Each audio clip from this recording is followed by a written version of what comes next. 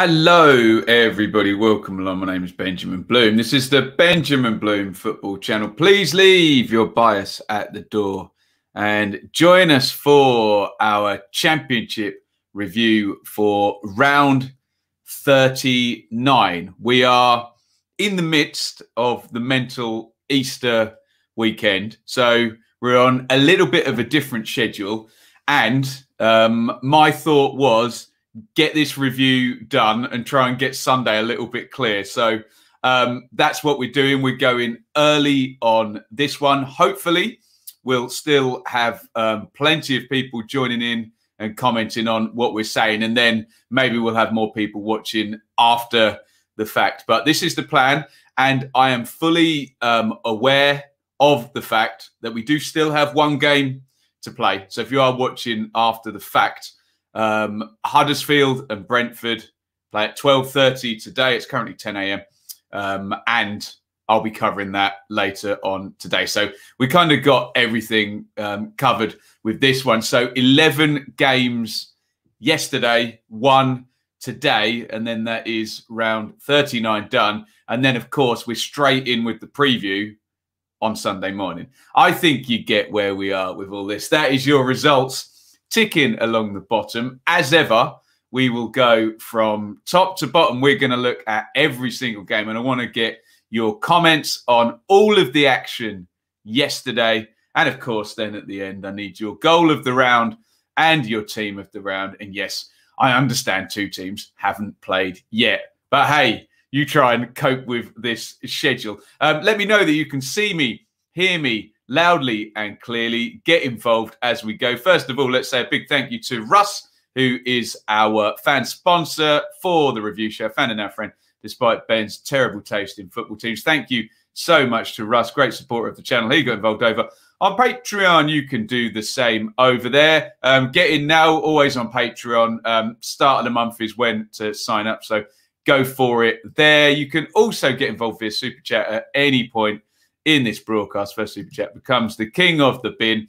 And for the princely sum of absolutely nothing, hit that thumbs up button if you're watching on Twitter and Facebook, on YouTube. Subscribe, ring the bell as we close in, hopefully by the end of Easter weekend, around the 15,000 subscriber mark. We are doing great. And here are your results down there. We'll say hello in the comments in just a second. But let's go to the split screen, and there is round 39. I'll read it from the screen. I know you've got the ticker going as well. Bournemouth 3, Borough 1, Bristol City 0, Stoke 2, Cardiff 0, Forest 1, Derby 2, Luton 0, Millwall 1, Rotherham 0, Preston 1, Norwich 1, QPR 3, Coventry 0, Watford 1, Sheffield Wednesday 0, Wycombe 1, Blackburn 0, Barnsley 1, Reading 1, Birmingham 1, Swansea 0, with Huddersfield and Brentford still to play.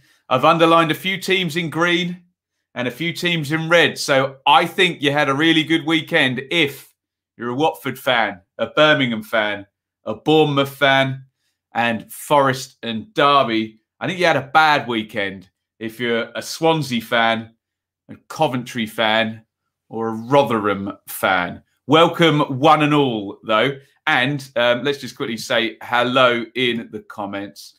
And then we will get into it. Richard, Gordon, a couple of happy Birmingham fans. Noah, a QPR fan. James, a confused Norwich fan. Understandable. Annie, welcome. John, another happy Birmingham fan. There we go. Mr. E, Rose, Chris, Max, a happy Watford fan. There we go. We've got some shiny, happy people, as REM would say. Gaza from Millwall, Jay, Birmingham, Alistair, Reading, Gordon. We've said hello to Jamie. Looking at Brentford. Well, we'll look at that. We will look at the home form table. There we go. I think hello to Richard and hello to George as well. Let's go to game number 1 at the top of the table. It was Norwich 1, sorry, Preston 1, Norwich 1. get it the right way round. And the narrative around this game was all really to do with who wasn't going to be playing for Norwich. First world problems for our friends at the top of the table. They've got too many international players, basically. And the scheduling, well, scheduling didn't help anybody this weekend or indeed this season. So Norwich having to go with a pretty inexperienced, well, backline, but still a very, very good front four. However, the narrative at the end of this game is Norwich didn't drop points here because of their inexperienced backline. It was a little bit different to that and a frustrating afternoon for fans of the Canaries. I mean, they're still, you know, just a few points away from pretty much guaranteeing promotion. But 2 straight draws now, and some Watford fans are getting a bit excited as the gap has dropped by 4 points over the last 2 games. So for Norwich, Krill in goal. Mumba plays right back. No Aarons. Here we go. Omar Bamidele plays centre back. Zimmerman out for the season. Gibson out for the season. Hanley had played for Scotland as well, so he's probably knackered. Janulis, don't know where he is, so Quintia plays. I mean, look, Krill, Hanley, Quintia, decent players, and obviously some inexperience on the other side. But we know with Norwich and we know with Farker, it's the impact of Aarons, and every attack starts from, you know, those centre-half positions and the high fullback. So it is does unbalance the team, doesn't it? McLean and Sorensen, Skip, played for the 21s, didn't he, for England? However, still, look at the front four. Cantwell, Dowell, Buendia, Pookie. So still very, very strong up the top end. Probably, well, given stick Buendia and Pookie in any front four, and you can argue it's up there, can't you? For Preston, Iverson, Vandenberg, Story, Lindsay, Hughes, Barkhuizen, Ledson, Sinclair. Interesting shape there for Preston. Under Frankie McAvoy, remember Alex Neil all done there. Daniel Johnson off Ched Evans, and Emil Rees starting up top for Preston. Here are the goals. What a goal this is by Buendia. I mean, you know, rinse, repeat. We're bored of talking about him. He's really good. On the left foot here, curls that one into the corner. Great goal by Buendia. As I say, there's not much point me saying what we've all said a million times about this player in this division, so I won't. Great goal by Buendia. And then Teemu Pukki, who we've always praised as a brilliant finisher, should score about 5 goals in between that Norwich goal and the Preston equaliser. He doesn't, and you can see from the situation there how on earth Brad Potts manages to get that in. Hits the shot on the turn. 94 minutes, I think. Big deflection as well on the way through. And for once in the Championship under Farker, a tight game goes against Norwich. Let's have a look at the numbers and you'll see how frustrating an afternoon it was. Just go down to big chances. 5 big chances for Norwich and just the 1 goal. Pukki also hits the crossbar as well. I mean, if they play that game 100 times, they win it 99 times, don't they? Also, if they play that game with Max Aarons and Ollie Skip, they probably win it as well. So not necessarily too much to worry about in terms of Norwich. I mean, yeah, first world problems when you're worrying about, you know, you can't beat Reading's 106-point record and you've got too many international players. But still, you don't want the season to plateau, which I don't think it will, to be honest. But 84 points from 39, so they're still miles ahead of the 2 points per game, which traditionally wins the title, doesn't it? In terms of the 100 points for Norwich, the projection has dropped below it now on the points per game. So 7 remaining.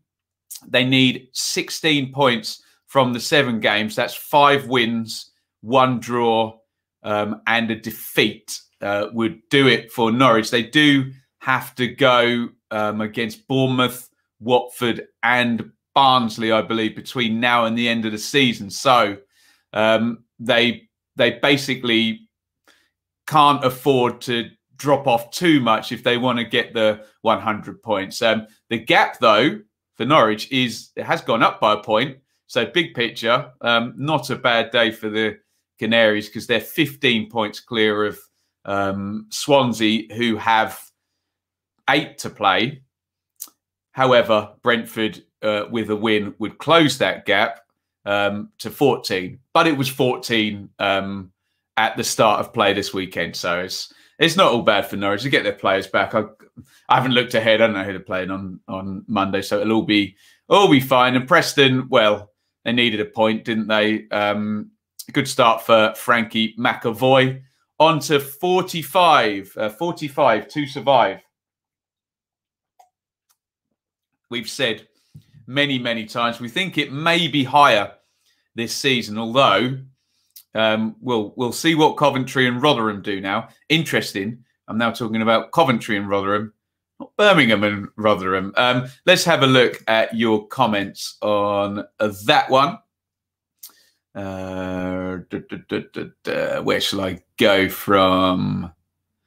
Richard, always disappointed to drop 2 points so late on. Would have taken the point before the game. Yeah, exactly. All in, it's no bad thing, isn't it? It's this Watford narrative. Look, we get the win at Borough, put the pressure on Norwich with a 3-point gap. It is what it is, isn't it? I always say about the championship title, it's great, but just get up. Do you know what I mean? I'm sure if you told every manager in the championship you're going to finish 20 points behind first place in second, but you're going up, they'd all take it, wouldn't they?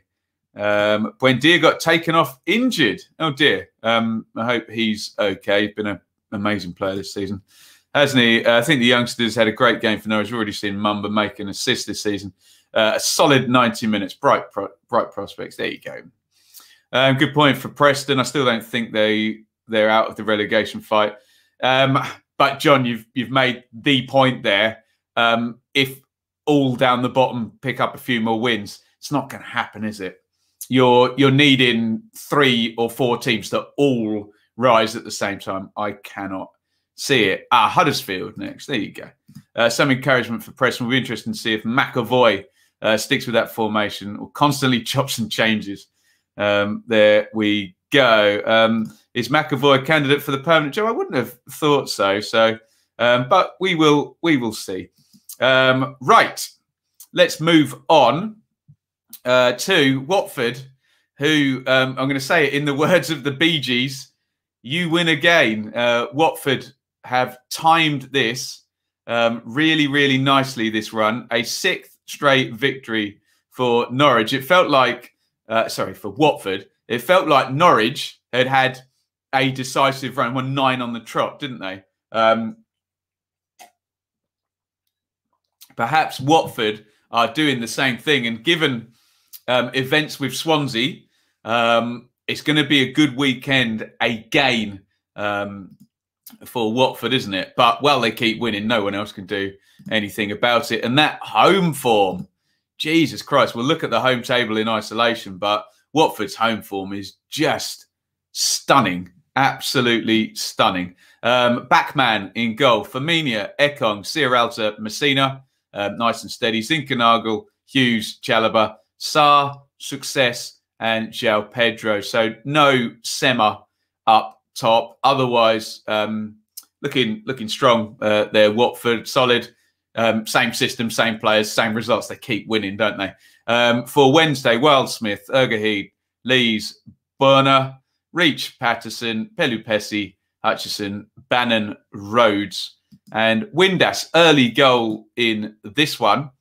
Kind of controversial, kind of not really, because Ismail Assar, who can just conjure a goal from out of his backside, frankly, can't he? Gets it on the right-hand side, crosses it in low, and we've seen this so many times this season with Sarr. Success is there. I think Success is offside, but Lees puts the ball into his own net. And, of course, the laws as they're written now literally specify a player is not active until he touches the ball. We have these ridiculous situations where a player is like miles offside.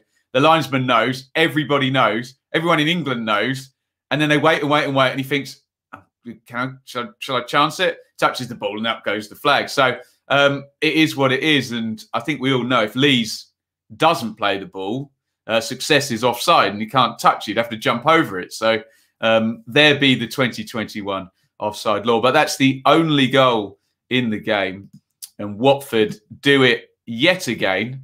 A sixth straight victory for Xisco and Watford. And I believe, I can scroll back and look, but someone will correct me. Is it like 10 in 11 for Watford now? It's just stunning form. Tight game. Look, 2 shots to 1 on target, 1 big chance apiece. Wednesday, 4-4-1 to 4-1-3 in terms of the passes completed as well. It does feel like Watford with Ekong and Sierralta and Firmino and Messina, it feels like their ability to absorb pressure and not lose and, you know, win 1-0 at home is really standing them in great stead here. So there is the table. The lead is now 9 points for Watford.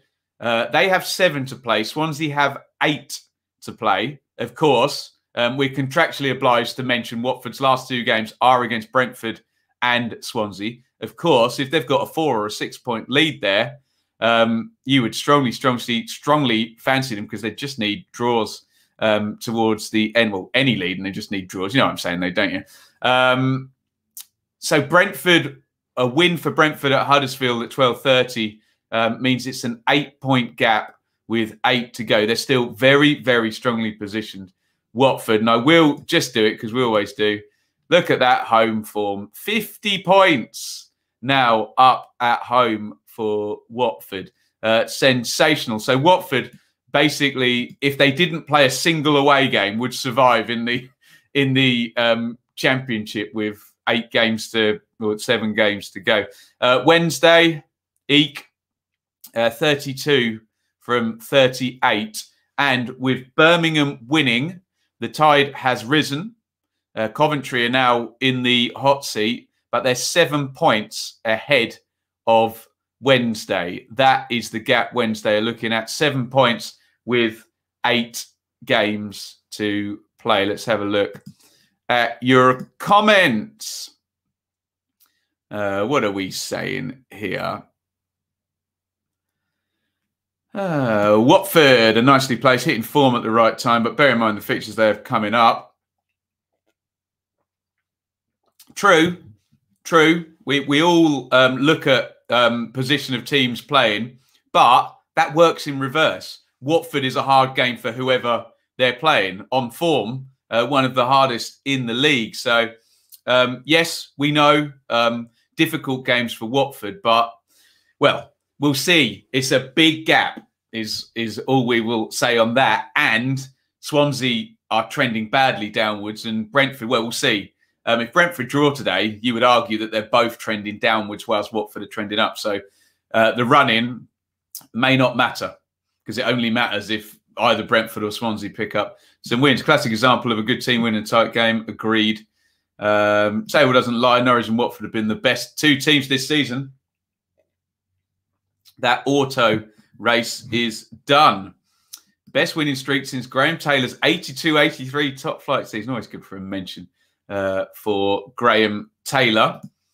Norwich v Watford. I don't think Watford will catch Norwich, but yeah, it'll be fun. It's a fun narrative, especially if Norwich draw again. Might not be the rules, but if success wasn't there, would Leeds have been under pressure to play the ball? Leeds has got to not be influenced by an offside player. So that's, I'm afraid, Richard, I know where you're coming from, but that's on him, isn't it? And yeah, it's you call it what you like, a loophole. Same for everybody, isn't it? Everyone can stand somebody offside, and then it's up to. And you've got to give Saar some credit as well because he really stitches defences up. What else are we saying here? Feels like Wednesday is slowly improving despite losing. Still a chance for them. only if Rotherham and Coventry collapse. Yeah, agreed. And it would need quite a nice run, wouldn't it? If Watford continue this winning run through their difficult fixtures, they will catch Norwich, and Munoz will be manager of the year. I guess he will. Yeah. Wednesday are playing for more, but it doesn't help. He was absent. Oh, was he? I didn't realise that. Watford are definitely joining Norwich for promotion. I think Norwich and Watford will score about the same points from the rest of. Yeah, but I think it'll be about that, won't it? Anything else? Wednesday are pretty much gone now. Watford pretty much up now. In my opinion, the top two is now sorted. Swansea and Brentford can't cope. Well, we'll find out at 12:30 how Brentford are going to cope with the pressure. Look, is it really ability to cope with the pressure, Ridley, or is it, as we say every season, teams coming down with Premier League squads should be doing this, shouldn't they? Given the FFP parachute world that we live in now, you know, you can point fingers at Brent. Look, I know Swansea have had parachutes, but of course they've got owners not like Norwich and Watford's that set the team up to actually use the advantage well. So there we go. Right, I'm still standing on the piano. I need to get an amp for it. It's a highfalutin expensive thing, but it doesn't have inbuilt speakers as highfalutin expensive synthesizers don't. Right, let's talk about Swansea. And did I get all of these results right in my predictions? I'm sure I predicted Preston and Norwich draw, Watford to beat Sheffield Wednesday, and Birmingham to beat Swansea. I played my joker on Birmingham, didn't I? And I've got it right. And it is in the same way Brentford did earlier. When was it? 6 weeks ago or something. 3 straight defeats for Swansea. Ouch. But we shouldn't make this all about Swansea, because Lee Bowyer has got 6 points in 2 home games, which is great news for Birmingham and bad news for Coventry and Rotherham as well. So there are very, very much 2 sides to this story. There are your teams. So Bowyer matches up. He goes 3 at the back. And we said this about Birmingham. Just keep it simple. Can't do much between now and the end of the season in terms of changing the pattern of play. Remove the risks. Make yourself hard to play against. We're seeing long throw-ins go in the box. Jutkiewicz back in the team. And it's working, isn't it? We said about these players, they should be able to carry this, shouldn't they? Etheridge in goal. Roberts, Dean, Pedersen. Seddon plays at wing-back. I didn't notice that. Colin the other side. Gardner, Sunjic, Halilovic, Leko, Jutkiewicz. For Swans, Woodman, Norton, Bennett, Guay, Roberts and Bidwell. Someone double-check me on this. I believe now Roberts is the only outfield player to have played every minute for his club this season. Says a lot about the schedule, doesn't it? We normally get a few. Smith, Grimes, Fulton, Ayew, and Lowe. No Hurahan starting for Swansea. And look, you know my feelings on penalties. We jumped the shark now. I'm fed up of the outrage on all of them.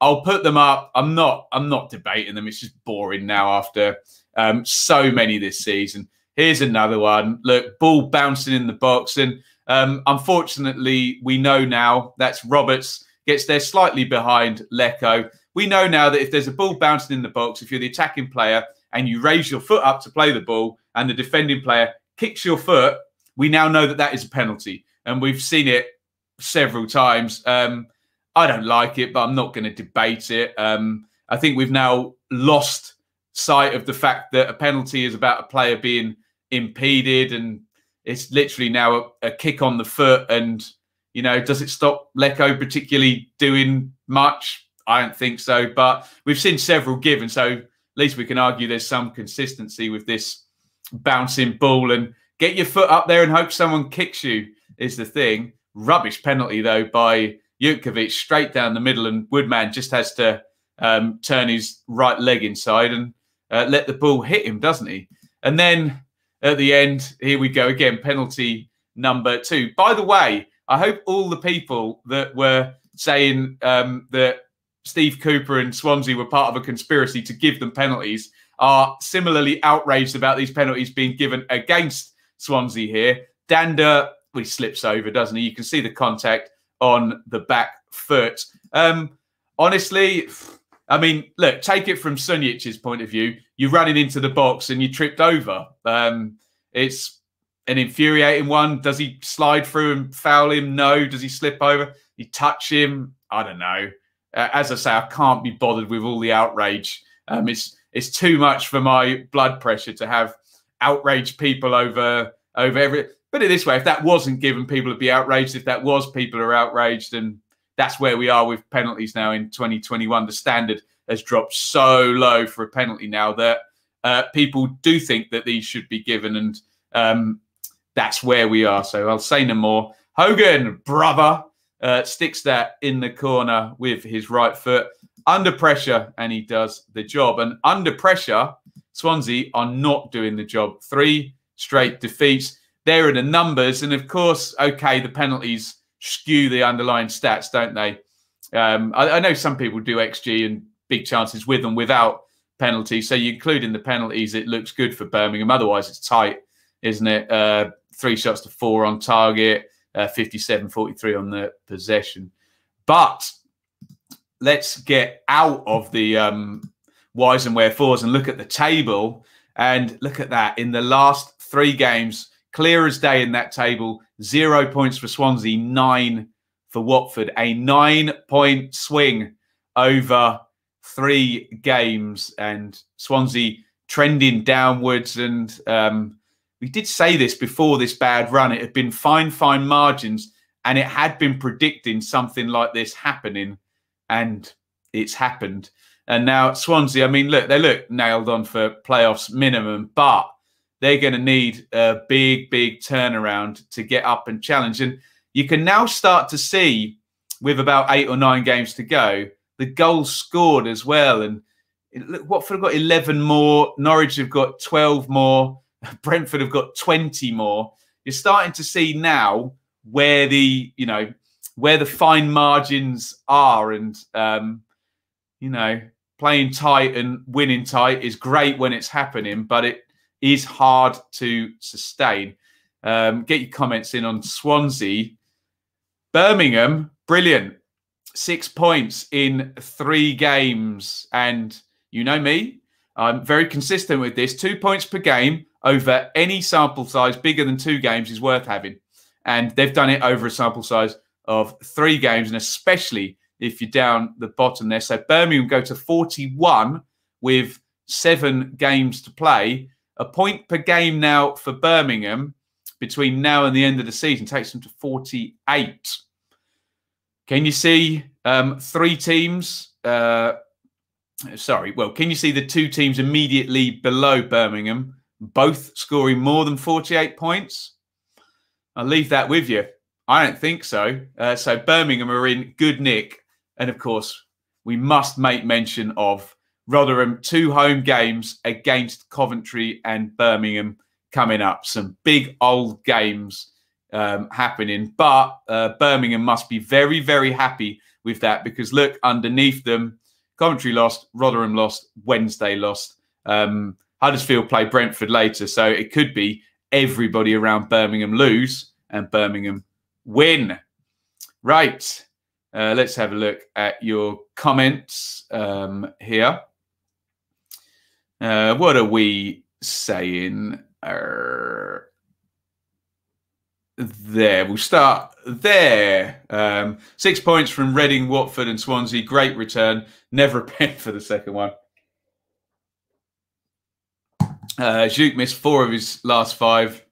Christwo's way took the first close game. Feel we did enough. Swans all at sea need to get their heads right for a playoff scrap. Well, there you go. You don't want to be trending downwards at this point in the season. But you work well with the players and change things. Like I said, mad thing from the game. Both were soft pens. Juki's pen was shocking, wasn't it? Just Birmingham are masters of surviving in this league. Can't disagree with that. They always do it, don't they? What else have we got? Yeah, we'll talk more about that in a minute. Half of the penalties I see now I don't agree with. I totally agree, Ridley. I don't know where we've gone. Don't know where we've gone with this. There we go. Like I say, Richard, I hope the people who were so outraged at Swansea being given some soft penalties, are equally outraged on their behalf when they're given against them. It is, farce is the right word, isn't it, Lewis? Swansea aren't looking like major threats to it. No, I agree with that, James. A couple of months ago, and you wouldn't want to play them in the playoffs either because they look just like horrible to play against. This is what happened to Forest last season, I have to say. I'm not saying Swansea are going to dip all the way out to 7th, but Forest were the team up there who were getting by on being tight and winning 1-0. And it sounds really over simplistic of me to say, but scoring goals is a big deal in football. And if it's fine margins and you're not necessarily able to look at like a Norwich or a Brentford who create like 15 chances a game, don't they? Or 15 shots on goal a game. So, yeah. Both penalty decisions correct by 2021 standards. Yeah, any other year. Exactly. Agreed. Can't do a Birmingham review without doing a friend. There it is. Bowyer has simply got Birmingham playing solid. Shows how much Karanka had lost his way. Penalties a bit soft. Karma. Everyone's bringing up Karma and Swansea now, isn't it? Swansea could be 10 winless. Wow. There we go. Let's not forget a penalty is a free shot, a goal with a 77% chance of scoring, Ridley. They should be given a goal. Yeah, I agree. It needs to be said. It does feel like now you're given. I agree with you. I'm being pedantic about the percentage chance of scoring. But yeah, it feels like you're giving someone a massive chance on goal, the biggest you can get. We'll talk about Lucas Shaw in a minute. And for not very much. So yeah, I totally agree with you on that. Swan's been poor last 2 months. Loads and loads of comments on this. Thank you, everyone. We'll move on, but brilliant debate on this one. It evens itself out over Cleveland. Do you know what that actually means, Alex? It evens itself out. That actually means everyone gets crap decisions. That's what that means, doesn't it? Doesn't even itself out, but you know that everyone will get a crappy, arguable, marginal decision go against them. Let me put the banner back up. I took it off so we could put Ivan Sunyic's feet and Jan Dander's feet on there. Right, well done, Birmingham, anyway. So let's just have a look at the table. Brentford, Huddersfield next. We'll quickly just say, so Brentford win, puts them 8 off Watford. A draw, they go above Swans on goal difference. And we're talking about playoff positions and minutiae. It's too early for that now. Brentford defeat, and there's a big sense that both Swansea and Brentford are trending down at the worst possible time. In terms of Huddersfield, the win would put them 45 to survive on the 10-year average with they will then have 8 to play. A defeat for Huddersfield, and it does make it your perfect weekend for Birmingham and Derby down at the bottom there. Right, who is next? It is Barnsley 1, Reading 1, which we did at the end of the Super Stream as a watch-along. A thoroughly entertaining watch, this one. It was 1-1, and it was proper championship carnage, this game, wasn't it? Brilliant stuff. It ends 1-1, but it could have been 3-3, let's just say. There are your teams: Collins, Solbauer, Hellick, Anderson, Styles, Britton, Mowat, Palmer, Adaby, Ajo, Freeser, Woodrow for Barnsley. Reading, Raphael, Gibson, Moore. Morrison returns and then goes off with ice on his thigh. Yidam, Rinamoto, Lauren, Ejaria, Elise, Maite, Zhao. And yeah, some fun and games in this one. Get your comments in if you were watching or you were watching with me. Great goal by Ovi Ejaria. A couple of things to say about this one. He's going to slot that with his right foot from there. The first thing to say is how two-footed he was. Brilliant first touch with the left foot, finish with the right foot. Okay, you should say every pro footballer should be able to do that finish with his weak foot. But having just controlled the ball, full on the run, it's a great goal. And the other thing is textbook how to play against incessant press like Barnsley's, because if you wind it back a bit, Raphael, they all come, as we know Barnsley do, plays it through the lines, Rinamoto, turn, early, outside to in, run, and you beat the high line, you beat the press in 2 passes. Okay, there was a lot of quality attached and easier said than done, but great example of how it's done most effectively. Then penalty. I think we're all okay with this one, weren't we? Iain does have his right arm around Styles, and there does seem to be some kind of a pull. He tries to be clever, Iain. He does it well. The ball's right up in the air. So who was it? It was Eltringham. I think he got it right, didn't he? And look, compared to, you know, one of these rubbish ones like the one Roberts on Lecco, where feet dangling and little touch, is way more of a penalty than that was, isn't it? So there you go. Up steps Mowat right through Raphael. Not a great penalty, but hey, what's the definition of a great penalty? Either goes in or it doesn't it? So let's be binary about it, and I'm always railing against that. And then, look, I don't want to pile in, but I've got to put this on the screen. This is 18 goal, Lucas Zhao. Don't worry about how it got there, but he's going to miss that. And he's not only going to miss it, he's going to miss it on the far post, not the near post. Just incredibly managing to miss that. And also, Maite missed a huge chance in the first half, and there was a kind of softish backing in decision given DK on Raphael. It was chaos, absolute chaos. Championship at its most chaotic, and you love to see it, don't you? What you would say if you're a Barnsley fan is that Reading only had one shot on target. What you would say if you're a Reading fan is Reading definitely could have scored 3 goals quite easily if Maite and Zhao had taken their huge chances. So, look, tight game. Both sides will make arguments for their team. I just think with the state of the chances that Reading had, I think you'd probably be a happy Barnsley fan with 1-1 at the end. It was crazy, wasn't it? And Barnsley hold 5th position, 65 points. Reading, 63. And Bournemouth will be very happy with that. It's another prediction I got right as well. I said this one would be a draw, didn't I? So Bournemouth will be happy. Look at that now. A Bournemouth win in their game in hand, and they will go above both Barnsley and Reading in those playoff positions. It's very, very tight. And just look at the last 5 games for each. Barnsley, 8 points, okay. May or may not be enough if you extrapolate that over the last games. Reading, 6 points over the last 5 games. Probably not going to do. They need a trend up points per game wise over the next 5 to hold that playoff position that they've been in for so long this season. Good to see managers arguing. It's tremendous, wasn't it? Ishmael was furious, wasn't he? Feels like a defeat for Reading. Terrible from Zhao, stupid from Iain, and the Maite miss as well. We'll now probably have to get something at Watford and or Norwich not to slip up. Easier said than done. The Zhao miss costing Reading 2 points, cost Reading the playoffs. Possibly.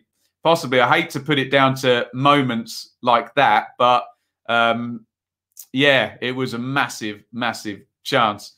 Edward, stop writing the same comment or I'll put you in timeout. You can go in the fake news sin bin. I've read it. I don't need to read it 8 times. Who was the fullback Maite beating the challenge for the miss? I think it was Star. I can't remember. Hell of a miss anyway. That's a good result regarding we have a better run in the... Yeah, fair point. Lucas Zhao weekend got worse. Stop it. An exciting game finishing with a result that doesn't really do much for either team. Yeah, and you've just said that. Other than Bournemouth, we talk about Bournemouth. Deserved draw. Barnsley had a... Did it cross the line, George? It may not have been a foul, but I'm not sure it crossed the line, did it? Still in shock at that Zhao miss. Huge in the context as Bournemouth will replace one of those 2 in the playoffs. Incredible. 2 huge points dropped for Reading given the Zhao miss. Unbelievable scenes. Anything else here? The referee was the one that said, "Oh, don't talk about Eltringham." Yeah, he's had a few interesting decisions. Anderson, there you go, not Styles. Yeah, he's normally too strong in the challenge, isn't he? There you go. Let's talk about Bournemouth then. Bournemouth 3, Borough 1, and it was a perfect weekend for Bournemouth. Cardiff lost. We'll talk about that next. And Barnsley and Reading drew and both dropped points. And, of course, Bournemouth, themselves 1. So a great weekend for Bournemouth. And we're talking about points accumulation, 10 points in the last 5 for Bournemouth. So their trend upwards at the moment, it is looking like that supersedes one of Reading or Barnsley. Of course, that can also change. It was Woodgate against his old club, and the old master, Warnock, and Woodgate gets one over him here. There's your teams: Begovic, Smith, Carter, Vickers, Cook, Rico, Lerma, Wilshire, Danjuma, Billing, Stanislas, and Solanke for the Cherries. And for Borough, Bettinelli, Fisher, Hall, McNair, Boller, Mendes, Morsey, House, and Balassi, Watmore, Cabano. So Warnock, he's been critical of his strikers. He's just bombed them all out now. He's just playing a load of wingers up top. Here are the goals. Phil Billings' highlight reel will be good this season. Another good goal here. A nice flick over the top by Danjuma, and Billing half volleys that one in with the left foot down into the corner. Great goal by Watmore. He spins away, and how he finds the gap, I think, through Cook and then right into the corner past Begovic. Great goal by Watmore for 1-1. Muggy old deflection here, a bit like the Norwich one, wasn't it? A different angle, I guess. But Lerma, he hits it straight at who is 5, Morsey, and it deflects back to Bettinelli's right and into the corner. And Dom Solanke, it's poor defending, because you see Hall and McNair, they've both stood and watched him take the first shot. Bettinelli saves, and then he comes back in to pop the rebound, touch and pop the rebound in as well. So not great defending by Borough, and that could be that for any possible faint playoff hopes Borough had. Look at the numbers: 5 shots on target to 1, 447 to 287 on the passes, and no big chances for Borough. Does sound like a viable win for Bournemouth based on those numbers. Borough have just been too inconsistent, haven't they? You can see 3 defeats in the last 5. I bet if you wind it back, they've probably won 5 and lost 5 of the last 10 or something close to that. So Borough are 7 points off the playoffs at the moment. Of course, if Bournemouth were to win their game in hand, they would be 9 points off with 8 to go. It would take a collapse from Barnsley or Reading and Borough. I don't know, what are we, 7 games from the end?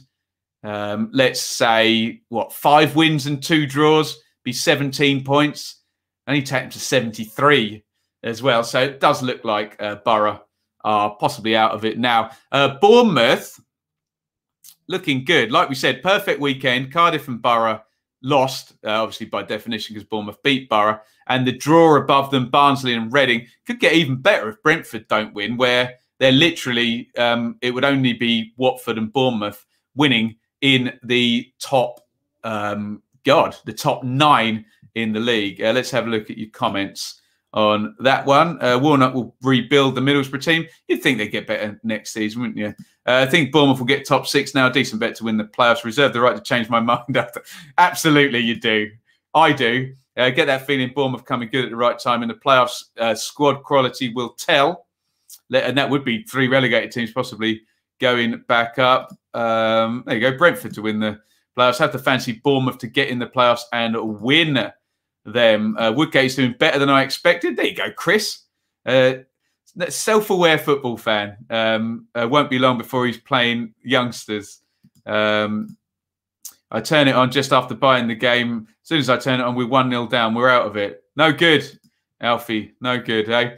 Right, let's move on. Cardiff 0, Forest 1. I predicted a low-scoring draw, but I mean, it's not doom and gloom yet for Cardiff. However, feels quite decisive for Forest. I think they've reached 45 now. 45 to survive.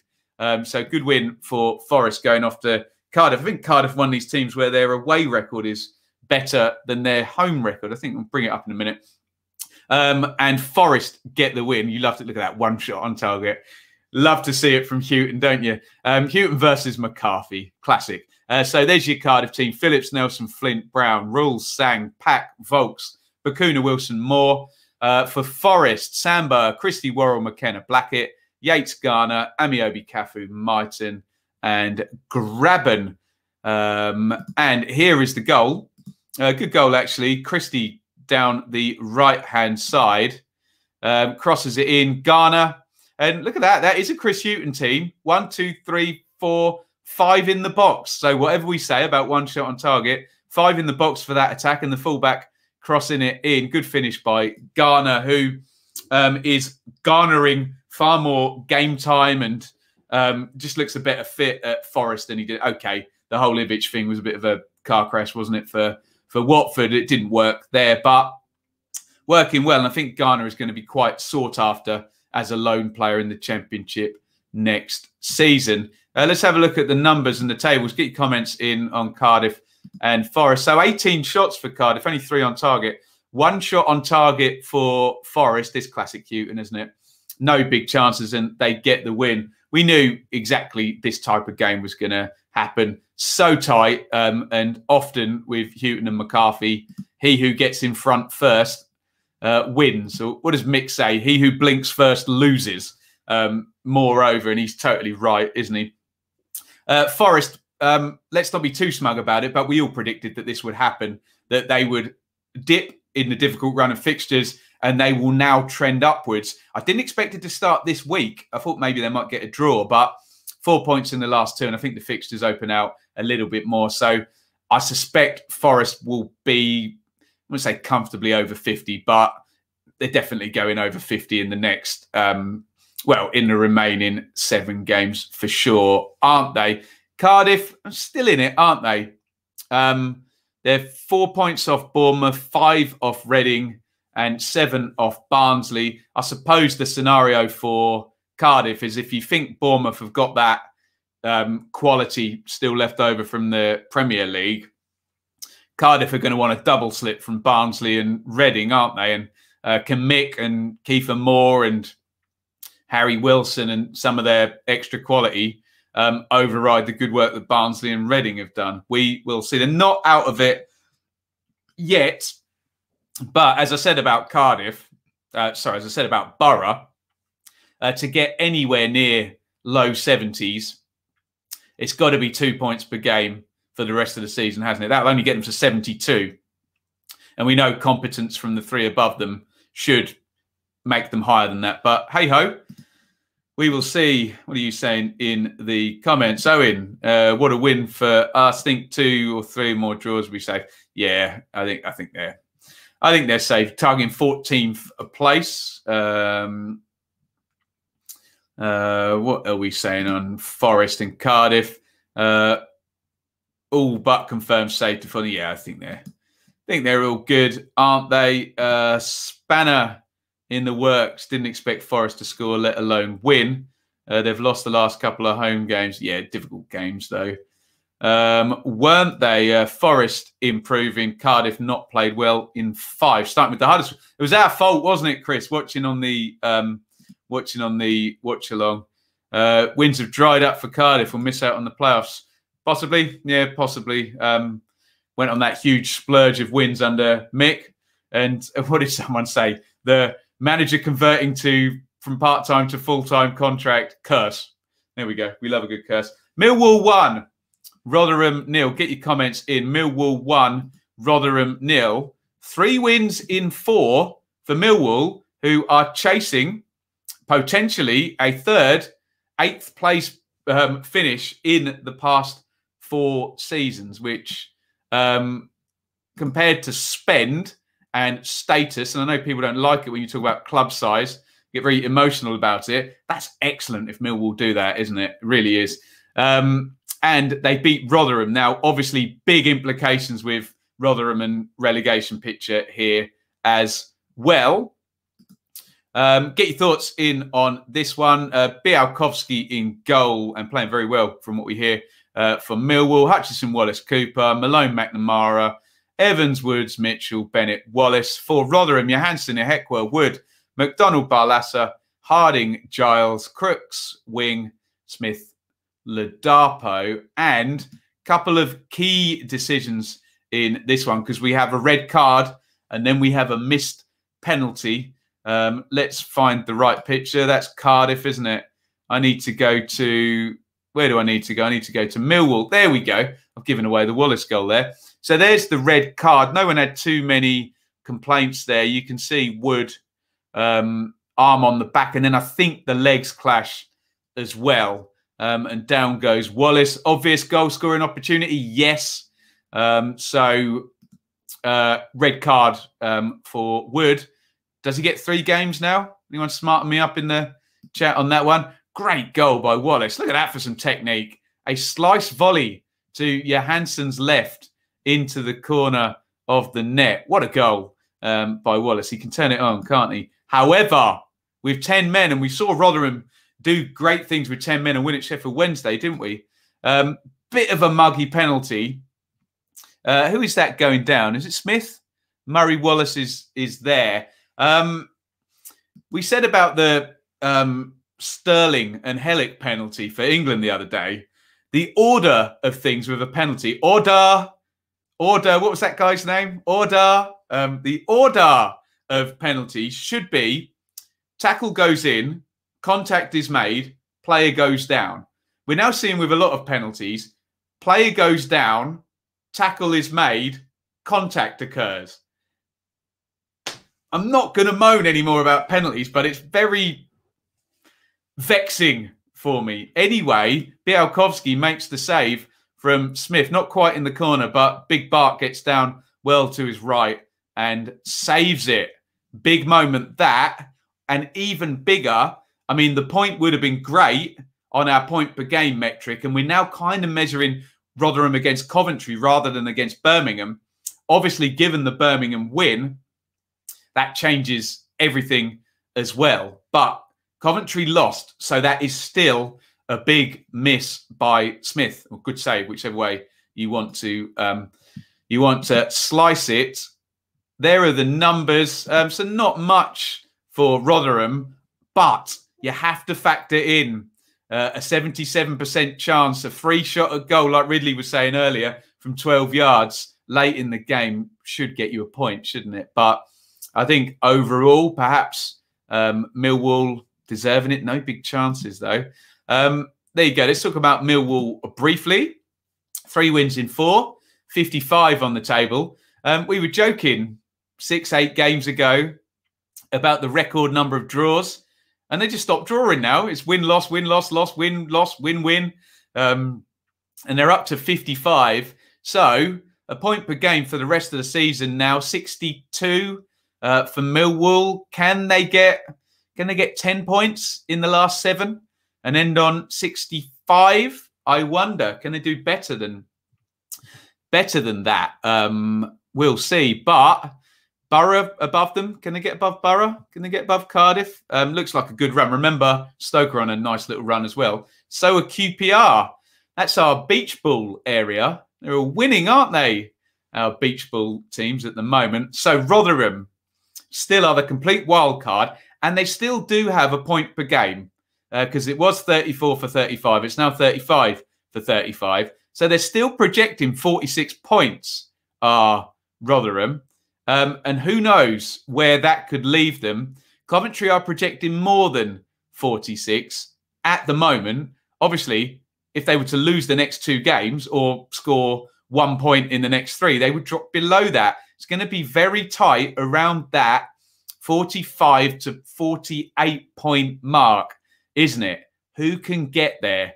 And with Birmingham's little splurge of 6 points in 3, does look like we're now talking about Rotherham and Coventry rather than Rotherham and Birmingham. But as Mr. E said in the chat, I reserve my right to change my mind after the next game. And remember that mental week for Rotherham where I can't remember all the games, but QPR, then Coventry, and then Birmingham. I think in that order. And they obviously play the weekend as well. So that could be an incredible week. What if Rotherham score 7 points across that week? Everything goes mental. Then let's have a look at your comments. Stoke Millwall on Monday. There you go. Someone's good runs ending there. Steve Wallace since the start of that 90 goals, brilliant, and 18 assists. Excellent stuff. After Stoke on Monday, we have ouch, Swans, Bees, Cherries, and Hornets.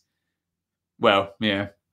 So maybe Stoke do go higher than Millwall in the end. Jed and Bart show never a pen. Pearce won the ball. Rotherham will stay up, but try convincing Iain of that. Is Iain in the chat? John Burkow.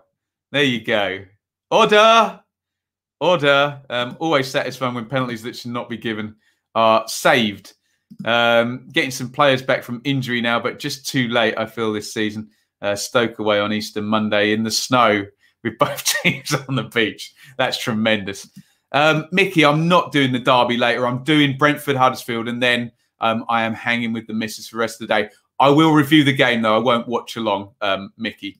Apologies. It's all championship stuff. Yes, Richard, I will do Brentford and Huddersfield. All go. Still think Rotherham will go down due to the amount of games. It's funny, isn't it, Nat? Rotherham will either go down due to the number of games and they'll get knackered, or they'll stay up due to the number of games and they'll get momentum. Right, speaking of momentum, I need to get some momentum and get through this now. We're coming up the hour already. Bristol City 0, Stoke 2. Are we on the beach for this one, guys? Bristol City and Stoke, 14th and 11th.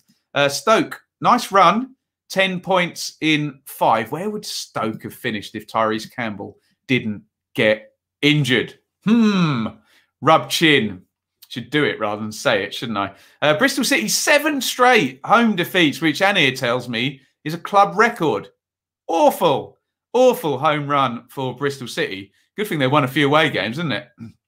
There are your teams. Bentley, Hunt, Mariappa, Callis, Rowe, Palmer, Semenyo, Masengo, Lansbury, Wells, and Bell. A great shame because he was making his debut, goes off injured. We're always behind young players here coming through. Disappointing, very disappointing for him. Good luck. Davies in goal for Stoke, Chester, Suter, Bart, Norrington, Davies, and Smith. Powell, kudos for Powell. I reckon a few of you are going to put him in your team of the season, Powell, aren't you? For a goal-scoring central midfielder or number 10. Mikel Thompson, Fletcher, Brown. Let's have a look at the goals. Can I find them? Powell prodding that one in with his right foot there. And then, what about this, guys? Stephen Fletcher, who knew? Left foot, bending free kick into the top corner, swinging away from the keeper. Some great goals this week. I put in my poll. You can vote on Twitter. Echaria, great goal. Buendia, great goal. Fletcher, great goal. Wallace, great goal. 4 really, really lovely goals for you to choose from this week. I'm sure someone will be outraged that I haven't included a goal scored by a player for the team that they support that wasn't as good as any of those goals. But hey, what you gonna do, brother? 2 big chances for Stoke. That was all it took. Only 1 shot on target for Bristol City. Look at that. Exactly 392 passes apiece. Stoke winning tight game. They were doing that a lot before Campbell got injured, weren't they? So Stoke 11th, and judging what our Millwall friends were just saying, Millwall might have a trickier run-in. So maybe Stoke might be a good shout for top 10 there. And I think Michael O'Neill needed this run now. Needs to get in the top 10, given Stoke's status and spend over the past seasons. And Stoke and Swansea now without parachute payments from next season as well. They can join the bun fight. Doesn't matter how much Bet365 money you've got with your 13 million quid FFP rolling limit, does it? Bristol City, I don't know what's going on there, whether how close Pearson is getting to what he wants to do.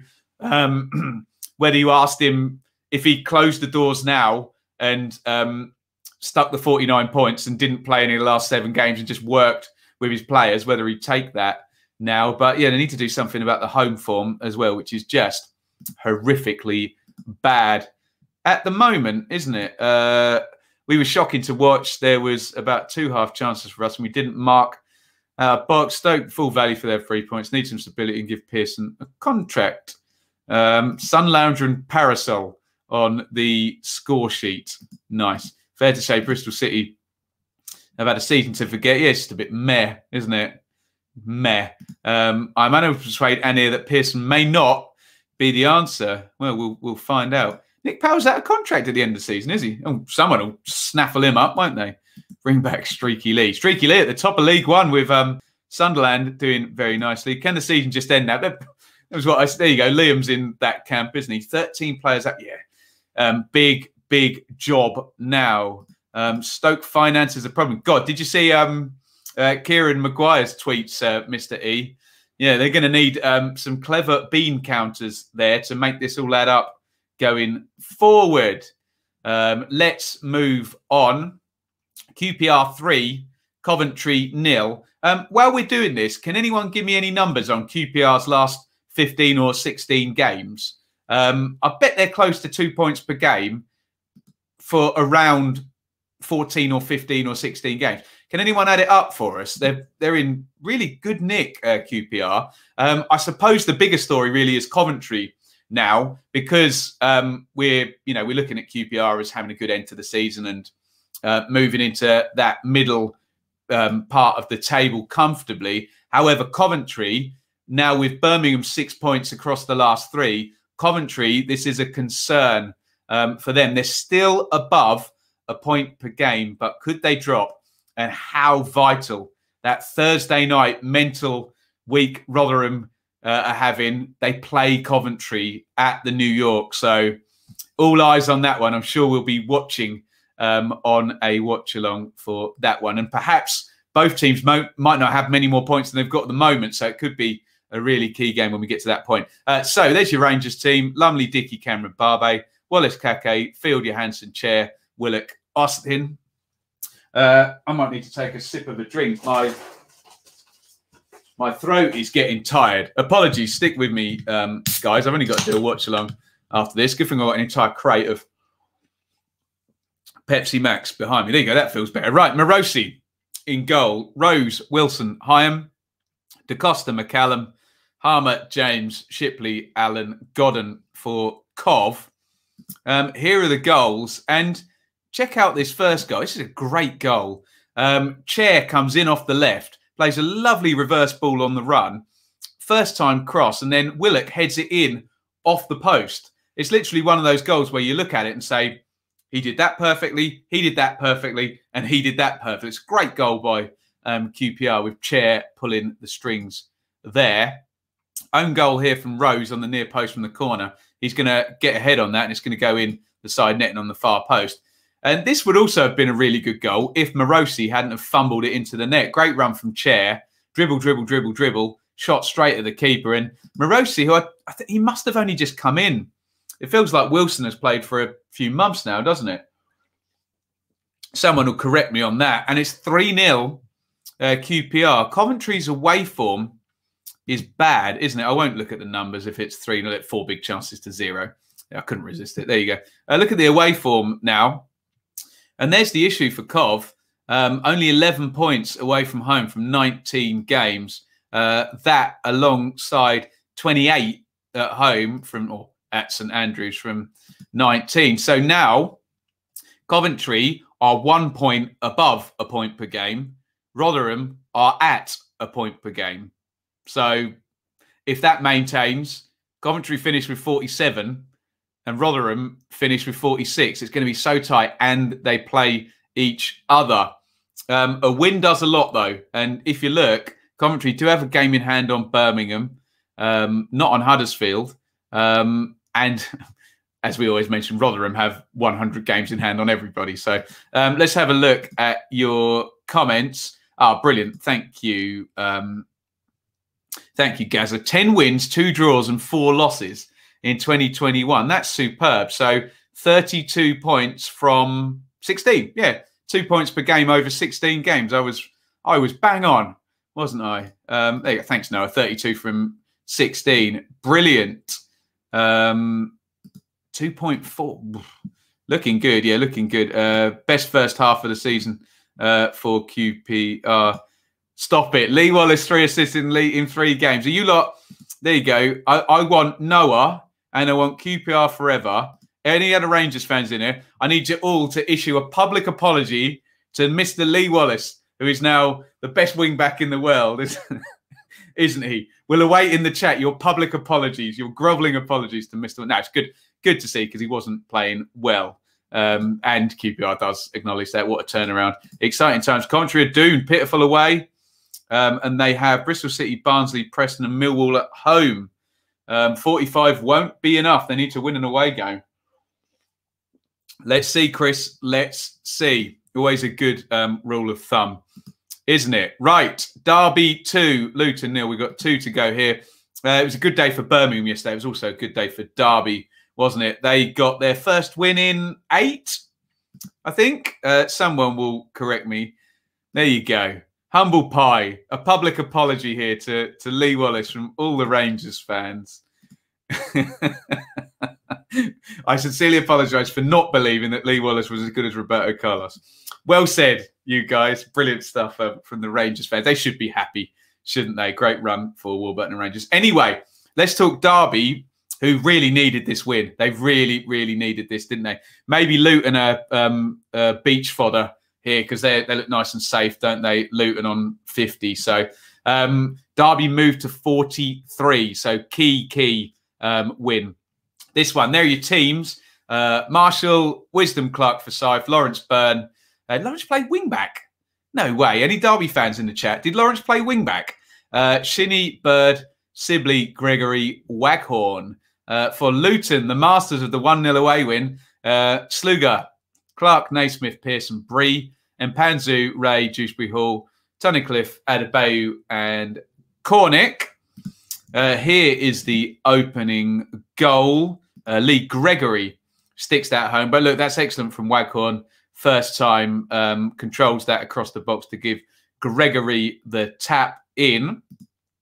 Penalty here. Lawrence, I think is it Glenn Ray? I can't, it's too blurry, isn't it? Lawrence, nice manoeuvre on him. Turns inside, outside, USA. And down he goes. And Shinnie finds the corner. Spot the ball there.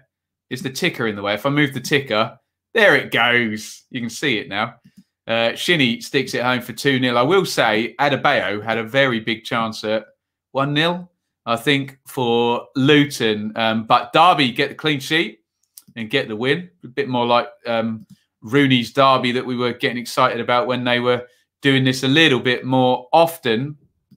In terms of the numbers, though, not massively sustainable. They did concede 3 big chances in this game. So maybe Luton, for once, not their hyper-efficient selves away from home. And Derby, really important win for them, especially given others beneath them losing on the same week. So Derby are 8 points clear of the relegation zone. They have 43. They have 7 to play. A point per game for Derby for the rest of the season, which is not unattainable, takes them to 50. And are you seriously telling me that more than the teams below them are going to get to 50 points? I don't believe it. I think Derby are looking good. A win and a draw takes Derby to 47 across the last 7 games. So good result there. Luton, I suppose they deserve their beach status here. They'd love to get closer to 60, though, wouldn't they? Let's see how many more points Luton can stick on the board, but they've already hit 50 this season. Lewis, crucial win for us. We played 4-4-2. Lawrence, Sibley, wide, Waghorn and Gregory up top. Lawrence, superb on his return. Good news. I can do chapter and verse, Lewis, on Tom Lawrence and Martin Waghorn. Put it that way. Ridley, good solid performance. Great result. Other teams' results even better. Yeah, I didn't believe it when it said Lawrence playing wing back. Not having it. Luton just didn't show up. Some ridiculous off the ball antics. Oh, I'm not getting involved in this.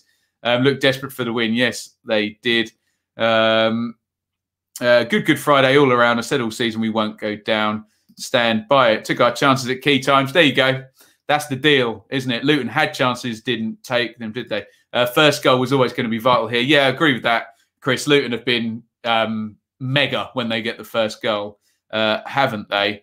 Massive win, that says Dave. Can't see us getting anything from Reading away and Norwich at home. Lost Waghorn and Greg with hamstring, tears or just little strains, Dave? Needs some forwards, Derby. It's been a problem all season. You would think Derby 4 or 5 more points from 7 is going to be plenty enough. And look, slog fight beneath them, you know, everyone might stop everybody else, mightn't they? So, right, finally, Wycombe 1, Blackburn 0 is our last one here. Good win for Wycombe. And you tell me in the chat, how much pressure, give me a percentage number, how much pressure is Tony Mowbray under here? It feels like we're going into the 60 to 70% pressure rating here for Tony Mowbray now as Blackburn's season tails off. Nice little run from Wycombe. I sound so patronising when I say that. Sorry, Wycombe fans. I think 7 points in 4. It's just all a little bit too little too late. Look at the attack momentum for the second half. How many games have Blackburn done this season where they've like had the ball for the entire second half chasing the lead and not scored? Feels like that's been 5 to 10 games this season where that pattern has been, you could see something akin to that graph over and again. Oh, dear. There are your teams. Stockdale in goal for Wycombe, excuse me. McCarthy, Grimm and Knight, Jacobson, Onyedinma, Mehmeti, Musque, Gape, Thompson, Ikpezu. For Blackburn, Kaminsky, Rankin, Costello, Lenihan, Harwood, Bellis, Douglas, Holtby, Tribal, Rothwell, Elliott, Brereton, Gallagher. How long has Armstrong been out for now as well? I know he can be a bit hit and miss, but they've certainly missed him, haven't they? Here's the goal. Classic one, this, wasn't it? Get all the big guys to run, send Fred Onyedinma into the middle of the goal, and whilst everybody keeps an eye on all the big guys, Onyedinma just jumps up and heads the ball into the net. Clever set play from Jacobson and Onyedinma there. And Wycombe get the victory. 3 big chances for Blackburn as well. Just hasn't clicked, has it, for Rovers this season, even with Elliott and Armstrong and Rothwell and all of that perceived attacking quality. Just haven't pieced the whole thing together. They've got 46, but do we expect Forest to possibly finish above Blackburn? I think maybe we do, don't we? So they could go down to 16th, although, well, let's see what Bristol City and Luton do for the remainder of the season if they're on the beach.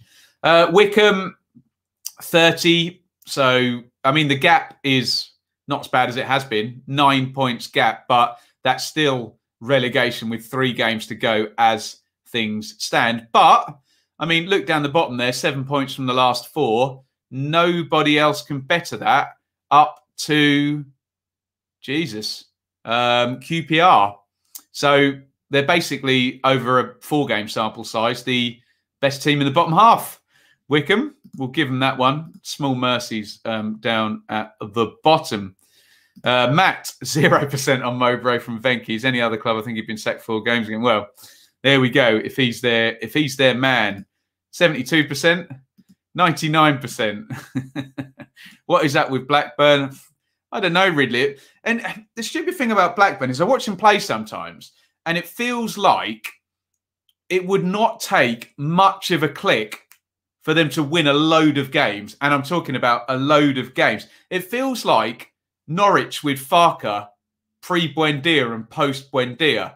Do you know what I mean? Where they were passing the ball around and having loads of possession and not winning many games. And then post-Buendia, oh, it works. Do you know what I mean? It feels... I'm not saying Blackburn are 1 player away from winning the league, but do you know what I mean? It feels like there's a lot of it that looks like they're doing it right, but vitally they're not. I'm talking myself into circles here, but you know what I mean, don't I? Can Wycombe strew a few wins together at the death?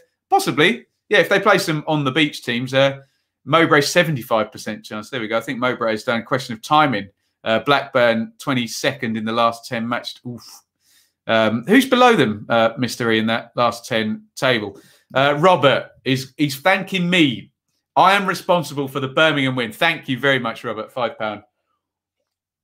£5 super chat, like Derby without Bielik. Yeah, 100%. I can see Ainsworth getting a decent championship job. Been impressed.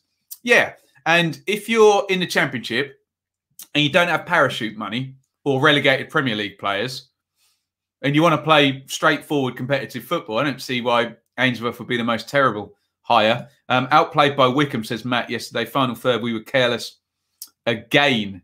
Adam Armstrong effect. How many goals do I think Tony can score this season? Regular season, 32, I think. Unless he gets injured. I think, yeah, spot on, Ari Blackburn. Chris would know, he's a Norwich fan, no, about the Norwich twist. They're close to being good. So Wednesday and Preston. So Wickham aren't bottom of that list anyway. Right. Thank you, guys. Now, in this incessant Easter weekend, I will now disappear, go and talk to Shaylee, have a bath possibly, and I'm going to reappear at 12:20 for Huddersfield versus Brentford. And then I'm done for the day. And then we're going to be back at 1 p.m. tomorrow. I think we're doing 1 p.m. for the preview for Easter Monday. We'll stop on Wednesday, basically. So I just want to read that one from Luke. Wickham have Luton and Rotherham next 2 games. If they win both, do they have a chance? If they win both, yeah, they do. That would be 3 straight wins. And yeah, of course they do. And against if they win against Rotherham. So, right. Thank you. Sorry, I just wanted to throw that one in. Thank you, everybody, for watching. Let's give Russ a big thanks. Our friend Spike Ben's terrible taste in football teams. I am going to be back. You can go, but be back soon. What is that from? Like Oliver or something. I don't know why I'm singing that. There you go. Takes all sorts, doesn't it? So I'm going to be back for Huddersfield Brentford in a bit, and we'll try and get a review out for Leeds and Sheffield United, which is a dearly departed derby later on. Good. I'm still sane. I'm still calm. I'm keeping up on this mental Easter weekend. Thank you, everybody, for watching. Over and out. Thank you so much for watching. If you enjoyed this video, please hit the like button to see more videos from this channel. Hit the subscribe button and to be notified every time we upload. Ring the bell for those notifications to come through on your device. If you really want to support the channel and me as a content creator, I will be eternally grateful if you head over to the merch store and grab something, or support over on Patreon, patreon.com/Benjamin Bloom. Thank you for your time. Go and watch another video.